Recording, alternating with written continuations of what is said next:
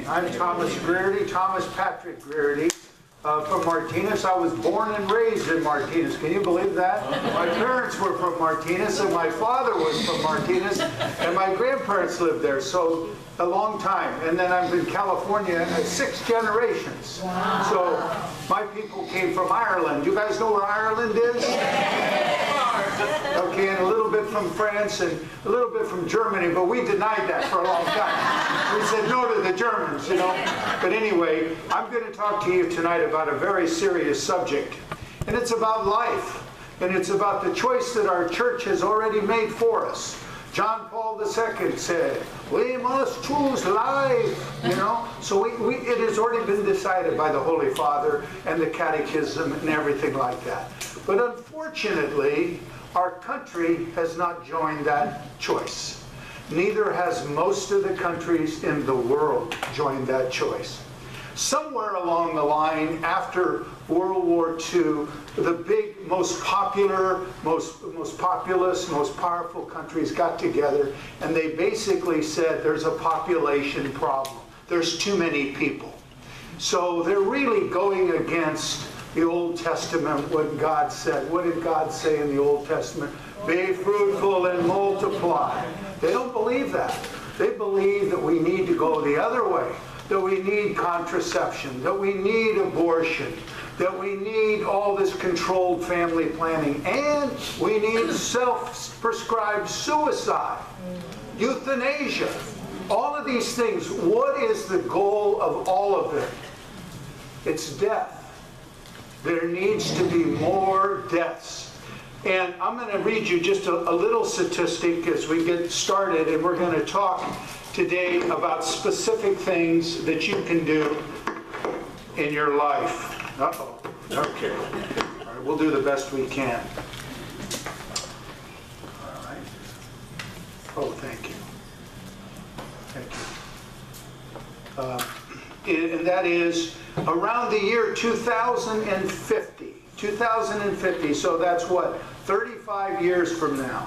There's going to be a population of about 9 billion people in the world. And then after that, which has been increasing since after World War II, it's going to go down dramatically, dramatically. And why is that? Well, because the powerful nations in the world, the big money in the world, they have set forth policies to have small families, to have lots of divorce, which doesn't produce much children, to have 1 child per family in China. Imagine the tyranny in China of 1 child per family. So after the 2050, the number of population in the world is going to go down dramatically. Dramatically. Most people don't know this. They don't focus on it because they're busy with football and everything else, myself included. No, really.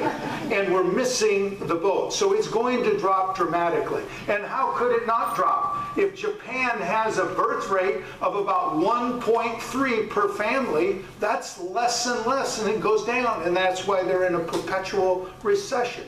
And China's going to go through nothing but problems with the 1-child family program. In America, the United States, we rely upon immigration, people coming to our country to work and to keep our economy going. We could never sustain our economy without immigration. Thanks be to God to immigration. I don't know if any of you folks are immigrants, but thanks be to God you came to the United States if you are, and you're helping us in this country because we need it.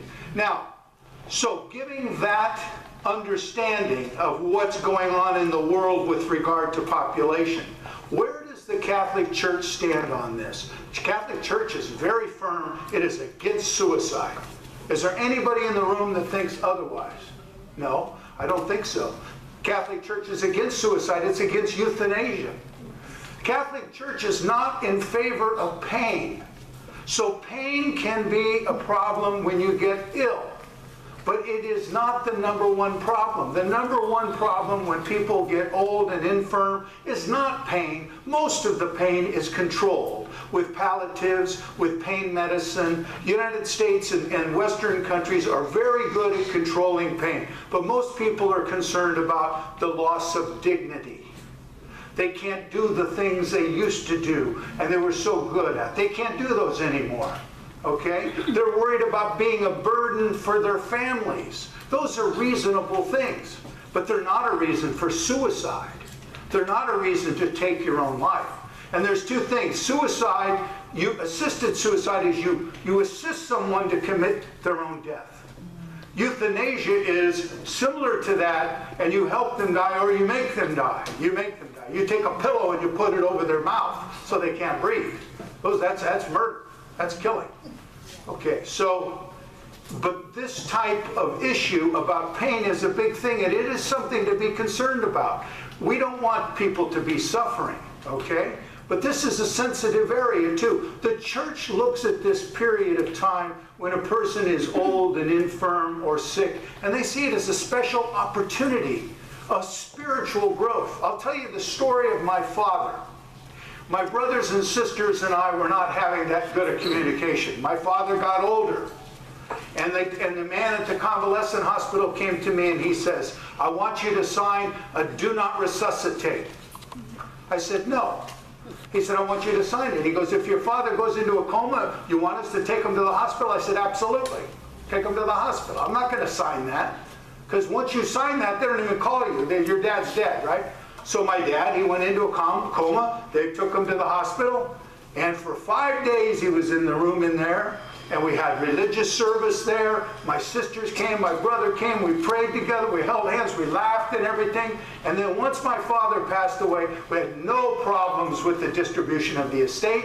We had no problems with his assets. We had no problems with the service of the funeral. Everybody got along. We had a big party together, and we've been getting along ever since. And I know that it was that spiritual time that we had together with the family around the bed, because we didn't give in. If that man would have had me sign that thing and I would have given in to him and signed it, we would never have had those special moments, okay? So this is an instance of do not resuscitate. If you don't want to be resuscitated, that's your choice, okay? That's a DNR. They call it a DNR, all right? Okay, that's fine, but you should. Another story. I'll tell you one more story. Recently, a friend of mine was quite sick and was in the hospital, and I was going to go up and see him in Oregon. And while he was there, before I got there, he had made an agreement with his wife, do not resuscitate. And they had signed an agreement, okay, both of them, and then she died. And then he's in the hospital, and the hospital got the do not resuscitate, and they put it on his wrist, okay? Does everybody understand what I'm talking about? Yes. They put it on his wrist. And he's in the hospital, and he had a heart attack. And so this fireman comes running in, and nurses are there all in the room, and the fireman jumps on the bed, jumps on top of my friend, and he's pounding his chest. And then the fireman looks at his wrist and he says, oh, do not resuscitate. And he jumps off the bed and he sees, do not resuscitate. And the nurse is looking, and the heart is flatlined. Does everybody know what I mean? Flatline is flatline. And then the nurse goes, oh, his heart's back. And he starts going again. The next day I was in to see him. So now my friend's alive. And he says, Tom, what should I do? What should I do with this do not resuscitate? I said, get rid of it. Come on. I said, we wouldn't even be talking to one another. I said, you know, get rid of it. And so he did. So this is something that if you don't want to be resuscitated, that's your decision. I'm not going to talk you out of that. But if you're 68 years old like he was, in pretty good health, didn't know he had a bad heart, why does he need to have that? Okay? I would argue that he shouldn't have that. Okay, that's another example. Okay, other examples are, well, let's talk about what people should have to protect yourself in situations such as this. This would be what's in your best interest, okay? You should have a will. And you should have a will that talks about your property and who gets your property, and to make it clear, and who is your executor, right? Who is the person in charge of your estate? Now, a will passes property from one generation to another, or from one person to other people. And it is a document that's valid after you die. Before you die, it's not valid. It's not powerful to do anything. It doesn't mean anything. It becomes effective when you die. You should have two witnesses that are unrelated to you, and it should be dated and signed. If you don't want to have any witnesses and you want to do a holographic will, you put it all in your own handwriting, you date it, and you sign it, all in your own handwriting, nothing on it, not in your handwriting. But I think those documents should be witnessed, but a holographic will doesn't have to be. Now, besides a will, what else should you have? You should have a power of attorney for health care. A power of attorney for health care. This is a document that takes effect when you are unable to make health care decisions. When you go into the hospital, or you go in to see a doctor and you're conscious and you're well and you're able to make decisions, you don't need a health care directive. But when you become incapable of making decisions, you need one. And you need to choose an attorney or a proxy to make the decisions for you. So that should be someone that you trust, that you have confidence in, that can make those decisions and help you decide what is in your best interest. And if you appoint somebody, it should be in writing, not an oral appointment. It should be in writing, okay? And you should make that document available to that person and be in a place where you can use it. And that is an effective document, you know. You don't have to use the form that the hospital has. How many of you people have gone to the hospital and they hand you a form from the hospital? You know, it happens a lot, right? You should have your own form because you'd want to make a custom one. You know, you go to a car dealer and they sell you a car somebody else made. When you make yours, you get to decide it. A lawyer will give you the basic format, but you fill it in the way you want it. All right, let me give you some examples of what could possibly be in your healthcare directive. You need to choose a person that you trust to be your healthcare person. If you have 2 kids, name both of them, and they can act alternatively or together. And you can put the language in there. Or if you have 3 kids, do it.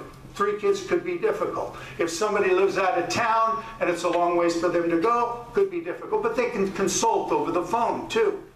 The other thing is you need to look at what person will follow what you want, okay?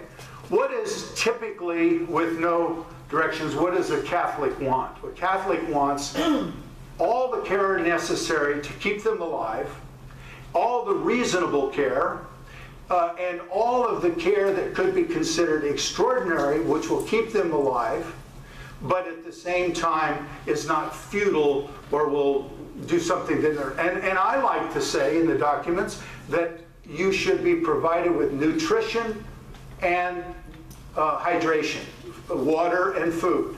Okay, I think it's important to include that. Now, let's talk about what happens when a person like my brother-in-law cannot receive the food. My brother-in-law was dying. He was up in Napa. We went up to see him, and he couldn't take the nutrition anymore. His stomach was not working. He couldn't receive the food and spread it and work it through his body. His organs had broken down. Okay, fine. I mean, you can't force anybody. We don't want to do that. We don't want to just say, you know, give him the food even though he can't take it. Of course not. That's cruel. So that didn't happen, and he died by the next morning.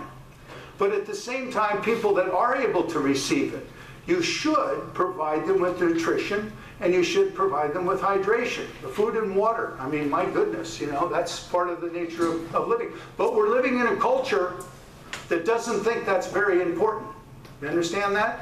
We're living in a culture that looks at that as not so important. So you got to be strong on your feelings. And that's why if you write it in a healthcare directive, if you say, I want all the reasonable means necessary to keep me care, I want the best care possible, I allow my agent to reject care which is too extraordinary, not helpful, not useful to me, but at the same time, I do ask that so long as I'm able to receive hydration and nutrition, that I be given that. Okay, something like that, that you include that. So, and you go over with your healthcare person what you feel about this end-of-life decision, what you feel about it. You want the best, and at the same time, if it's going to do, if they're going to have an operation on you that has very little chance of success or not much chance of success, it would.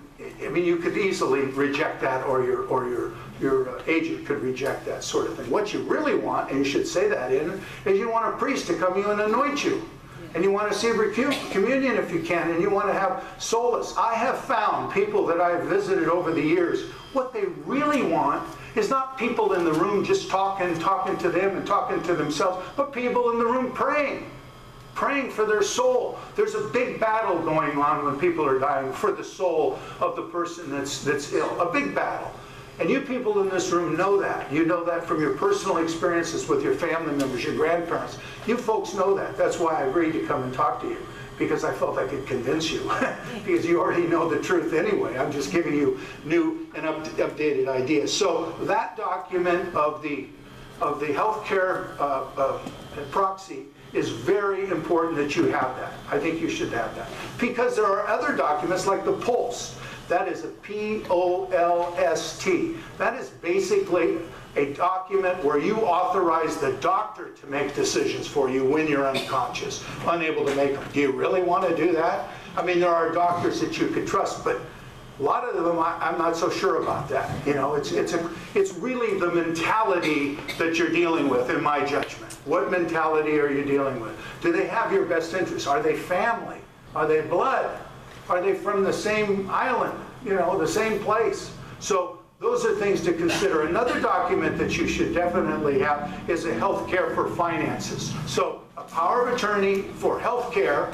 So those are the things that makes decisions about your health care when you're in the hospital, unable to make decisions. That document basically springs into effect when you're unconscious or unable to make the decisions. Does everybody understand that? Okay? So it's not effective until you're unable to make decisions. There's another document that's similar to that called Health Care for Finances. This is about the money. This is about the accounts. Okay? This is about who's paying the bills when she's in the hospital. Who's taking care of the gardener? Who's paying the electricity bill? Somebody should be in charge of that. A will is not sufficient to give that power. You should have a power of attorney for finances to make that decision. And somebody would have that, it would spring into effect. That's typically the way it does. You have this power. If I'm unable to make these decisions, it springs into effect, and usually the person you choose is a family member, somebody nearby, somebody who can make those decisions, somebody who's good with money. And one of the big rules with money in this type of a situation is, if it's not your money, you do not spend one dime of it unless it's on the person or for the person that is the actual owner of the money, okay? That is very important. You never put any money into your account. You know? So you suddenly have the authority to sign the money at the bank. Oh, okay, you get to find out how much money they have in the account. Maybe you don't know. Now you look, oh, she has 100,000 in there, right? Okay, well, you cannot take one dime from that and put it in your account or to pay your bills. And you go, I'm running to the bank. I go to the hospital all the time. I go to the hospital 5 times a week. Don't I get a little bit? No, you don't get any. Maybe, I mean, this is hard for people to understand. And this leads people into temptation to take a little bit because they are doing things. They are doing things. So if you think you might have that type of a situation, you can always write something in the document that says, I hereby authorize my attorney to be paid $20 an hour for services rendered on my behalf, and approved by my sister, the aunt. Let the aunt decide, right? So, okay, so this is an alternative I'm telling you about, all right? So this is, these are common problems. And they creep up. And so I want to talk to that, but I also want to talk now a little bit about palliative care, all right? Palliative care when somebody is not doing well, they're in a rest home, or they're maybe even in the care where the angels are not far away. You know, they're really going to be dying, and they could die within a couple of weeks or so. Okay, this is a great opportunity to be a saint. Yes, I believe this is a great opportunity to be a saint. Yes. Okay? I mean, seriously, this is an opportunity for the church to shine. Each and every one of you are representatives of the church. You really are. And this is your great opportunity to shine. To be a person of service. Somebody who goes over and visits the sick. Who brings a little food with them, right? Or goes over to clean the house. Or goes over to trim up the garden to take care of it. who goes over just to bring the nourishment and to be together. There's nothing like it when somebody's dying, the death march is on or the death watch is on, and the family comes together to pray, to say hello to one another, see friends again, reunion, and to be of service to the people. This is the key to love, the key to all the church's sacraments. Every sacrament the church has, the key to it is charity.